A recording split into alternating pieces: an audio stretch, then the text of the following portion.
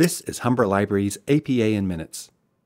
This video will show you the basics on how to cite a website in APA format, so it will end up looking like this.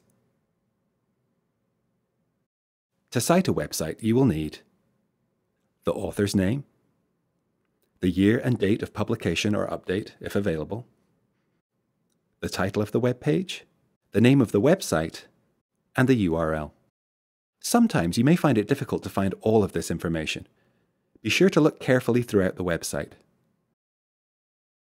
Begin with the author's last name, comma, and initial. After the name, add a period. The year, comma, month, and day are added next, in parentheses, and followed by a period. Now comes the title in italics. In APA, capitalize the first letter of the title and subtitle. Capitalize any proper nouns. End with a period.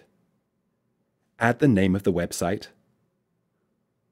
followed by a period, and include the web page URL. This is your APA website citation for a web page with an author.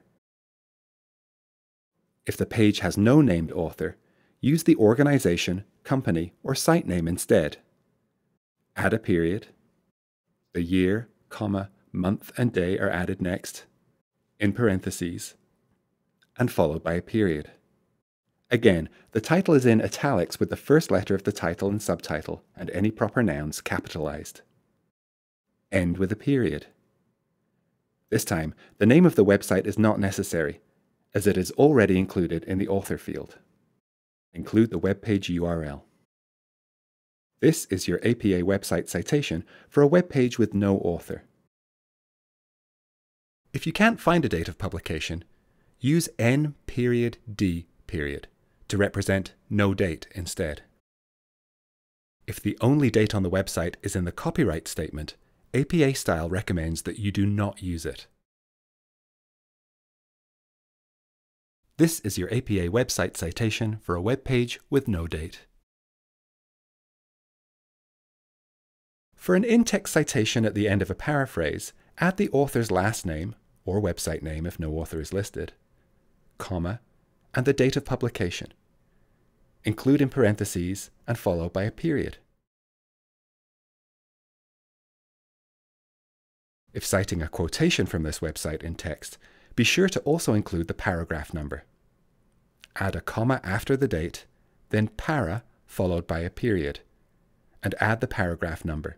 Finish in parentheses, then a period. For more on in-text citations, watch the video linked in the description. Your reference list will be on its own page at the end of your paper and will contain the full citation information. Make sure to put your citations in alphabetical order. Don't forget to double space and indent after the first line. For more information and support with APA, book an appointment with the Writing Centre, consult the OWL at Purdue, or refer to the APA resources available at Humber Libraries.